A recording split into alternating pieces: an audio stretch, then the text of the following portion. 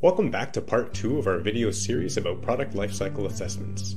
This video is the final video in the series, and it explores the last 2 phases of the LCA, the reporting and critical review phases.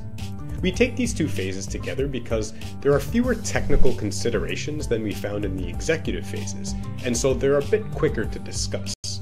But also, the reporting and review phases share several other considerations between them, and it makes sense to examine them together for the purposes of this series. We'll take them one at a time, and as always, our discussion here will reflect both of the ISO 14040 and 14044 standards documents, as they pertain to each of the phases. Let's start with the reporting phase, and talk about what makes a good report. A solid reporting strategy is integral for any LCA, and it should be developed in tandem with the study. An effective report will address each of the different phases of the LCA along the way. It will include the results and conclusions of the study, and address all of the data, methods, assumptions, and limitations inherent in the LCA study. It should be formatted adequately so that it's easy to read and understand by anyone in the intended audience. Now, depending who the audience actually is, and depending on the type of report that you generate, you'll be required to include certain things within this phase. These requirements change and expand depending on whether the report is prepared by a third party, and whether the report will be used in comparative assertions released to the public. Regardless of the case, ISO 14044 lists requirements that demand full transparency with respect to value choices, rationales, and expert judgments utilized in your study. So let's pause a second. Let's break it down and start with the most general considerations and broaden our scope as necessary. We have some general requirements that apply to any type of LCA report that you might produce, so we'll start with those. First, let's explore that issue of transparency a bit deeper. Any LCA results and conclusions should be completely and accurately reported to the intended audience. Take extra care to eliminate bias in your reporting by whatever means are available to you. You should also be transparent when detailing your data, your methods, your assumptions, and your limitations. These should be presented in sufficient detail so that any reader can appreciate the complexities and the trade-offs contained in your LCA study. Here are some questions you can ask yourself when examining the transparency of your report. Have you made any modifications to the initial scope through iterative processes? What were your justifications for doing so? What is your system boundary? What types of inputs and outputs move across it as elementary flows? What are the associated decision criteria? How have you described your unit processes? How did you make any decisions you might have made about allocation? What does your data look like? What decisions did you make about handling individual data or groups of data? What are your data quality requirements? And finally, what are your impact categories and category indicators? And how did you come to choose them? Ultimately, the report should allow the results and the interpretation to be used in a manner consistent with the goal of the study in the context of the scope. At this point, you can consider that a graphical presentation of your LCI and LCIA results may be useful. Be mindful, however, that this does invite implicit comparisons and conclusions to be drawn, and different people may view the same visual dataset in different ways, regardless of any context you may try to provide. Okay, very good. With that being said, those are the general requirements for an LCA report. Now let's change focus a bit and talk about third-party reports. Let's start with a definition and some context. A third-party report should be prepared whenever the LCA results will be communicated to any interested third party, that is, a party other than the study commissioner or practitioner. This condition holds regardless of the form of communication that it takes. So if this is the case, you need to create a more detailed report of the study results. If you get to this point, the report now officially constitutes a reference document, and it needs to be made readily available to any third party to whom the communication is made. An interesting thing to note at this point is that the study details may come from documentation that contains confidential info, even if that info is not included in the third-party report. That's just something to keep in mind. A third-party report is more comprehensive than a general report, and it covers general aspects of the study as well as information from each of the LCA phases. Let's dive in and take a look at the breakdown one section at a time. And just to keep things flowing, I will list off the sub-elements briefly and I'll expand on them only if it's necessary. Feel free to pause the video here if I go too fast, but I will do my best to keep a reasonable pace. Also feel free to refer to the standards documents if you feel you need more explanation about any of these elements. Alright, here's the additional categories you should consider if you are carrying out a third-party report. First, the general aspects of the report. The LCA commissioner and/or practitioner, and whether these folks are internal or external to your organization. The date of the report. And a statement that the study has been conducted according to the requirements of the ISO 14040 family. Secondly, the goal of the study. The reasons for carrying out the study, and the intended applications of the study. Target audience or audiences of the study, and an explicit statement as to whether or not the study intends to support comparative assertions intended to be disclosed to the public. That's an important consideration, if you'll recall. Thirdly, the scope of the study. The function of your system, including both a statement of performance characteristics and a list of any additional functions omitted in your comparisons. Your functional unit, including its formal definition, its consistency with the goal and scope, and the results of its performance measurement. Your system boundary, including any omissions and assumptions, and a quantification of your inputs and outputs with respect to both energy and material. Your cutoff criteria for initial inclusion of inputs and outputs, including their formal definition, the effect of selection on your study results, and any mass, energy, or environmental cutoff information. Fourth, the LCI phase. Include your data collection procedures, as well as a qualitative and/or quantitative description of your unit processes. Include your calculation procedures. Also, your procedure and results for validating your data, including any data quality assessments and how you handled any incomplete or missing data. Any sensitivity analyses you performed for refining the system boundary.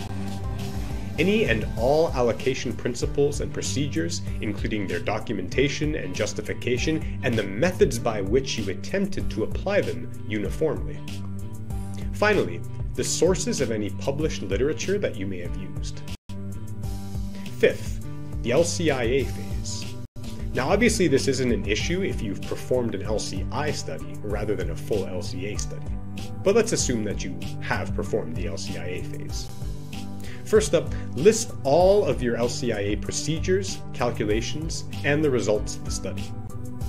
Discuss the relationships of the LCIA results relative to the LCA's goal and scope, as well as any limitations associated with them. You'll also want to discuss the relationship of the LCIA results to the LCI results, and how one leads to the other. List your impact categories and category indicators, including a rationale for their selection and a reference to their sources. Include the descriptions of all characterization models, characterization factors, and methods employed, including any references you used and all of the assumptions or limitations associated with them. Include the descriptions of all of the value choices used in relation to your impact categories, characterization models, characterization factors, normalization, grouping, and weighting. Include references where you need to, and add a section where you talk about your justification for their use, as well as their influence on the results, conclusions, and recommendations. Finally, you need to include a statement that the LCIA results are relative expressions and cannot directly predict impacts or risks. There are also some additional things you might need to include in the report that only apply to specific tools that you may have decided to use. For example, if you created any custom LCIA categories, indicators, or models, you'll need to describe them and justify their use as well. If you used any weighting or grouping or data aggregation, you'll need to explain why. If you use normalization or any of the other optional LCIA elements, you'll need to include the data as it exists before and after any of these operations. I would encourage you to refer to the standards documents at this point, especially if you end up with a piece of information that you're not sure how to report. Don't discard this data just because you can't see a good way to make it fit into the big picture. Take the time to determine where you can include it to ensure that you are upholding the principles of completeness and transparency inherent in the LCA. Okay, we're almost done. The sixth category of the third-party report has to do with the interpretation phase. You'll want to include the results, of course. Also list any assumptions and limitations associated with the interpretation of the results, whether related to the methodology or of the data. Include a data quality assessment that follows from your interpretation. As well, provide full transparency in terms of value choices, rationale, and expert judgments at this phase of the study. Finally, the critical review, if it's applicable to you. You'll want to include the name and affiliation of the reviewers, as well as the critical review reports, and any responses to recommendations that might arise.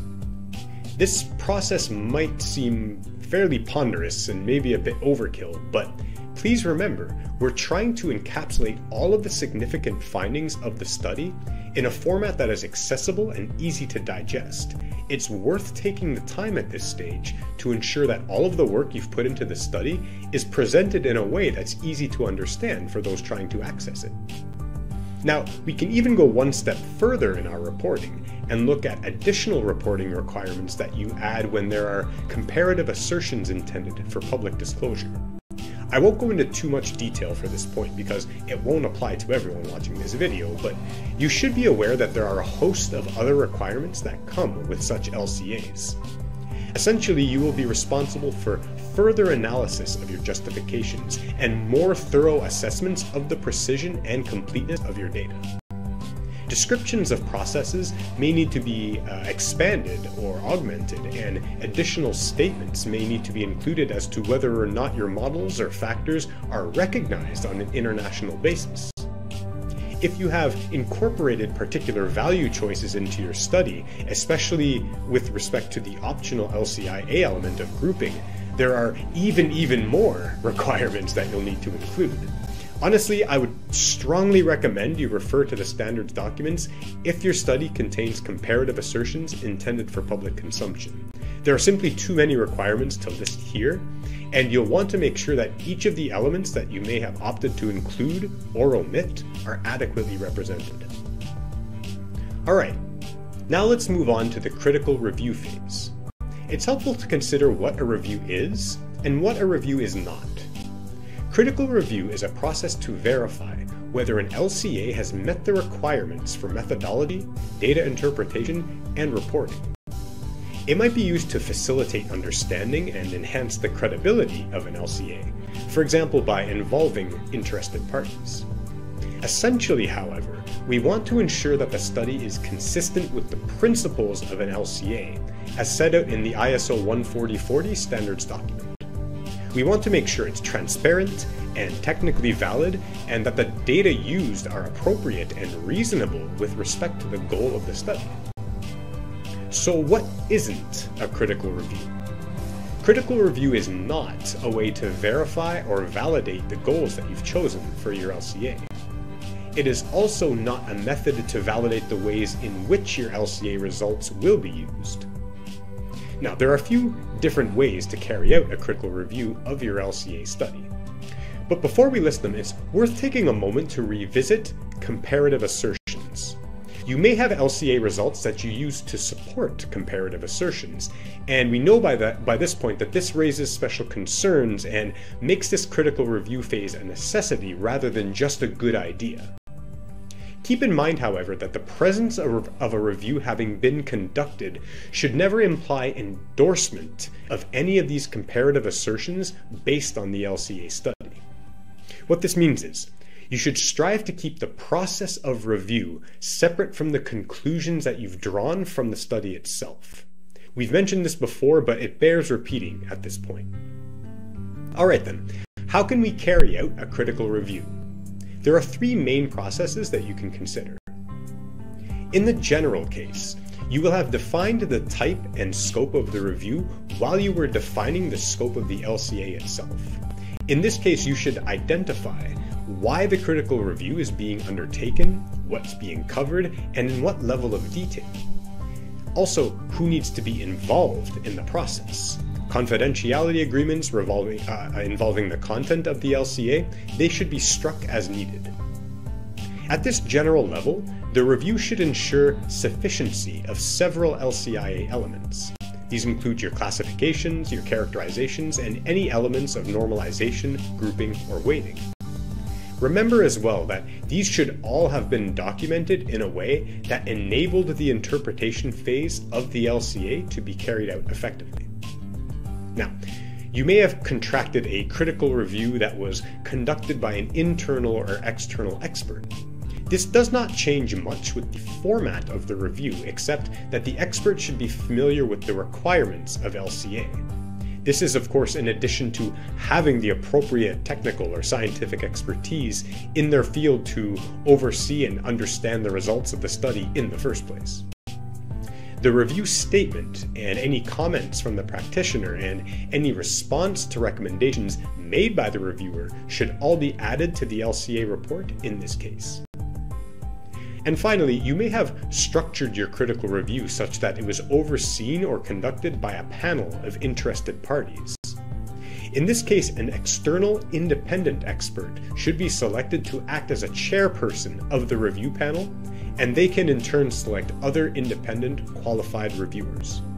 The panel may also include other interested parties like government agencies or NGOs or representatives from affected industries, and even your own competitors. It all depends on the goal and scope of the study, as is often the case. When it comes to reporting on the LCIA, you'll want to produce your findings as though you're conducting a review performed by an expert. This means you should consider the opinions of reviewers in those scientific disciplines relevant to the important impact categories of the study, in addition to other expertise and interests, of course. Now, if the results of your study are intended for disclosure to the public, this sort of critical review with a panel of interested parties, as we've described, is set as a hard requirement. This is intended to decrease the likelihood of misunderstanding or negative effects on external interested parties. And that is the end of the video, and indeed, the end of our video series on product lifecycle assessments. If you've managed to watch this whole series through, then congratulations! You should now have the basic tools that you need to perform your own product LCA according to the ISO 14040 family of standards. I hope you found this series helpful and useful, and I hope you'll manage to find a way to use it to make our planet a little greener and a little safer, while also improving your processes and bolstering your organization's bottom line. I'm Jamie Friend-Ocumbo with EnviroPass. It's been an absolute pleasure. Please like and subscribe to catch all of the latest from EnviroPass, and as always, thanks for watching.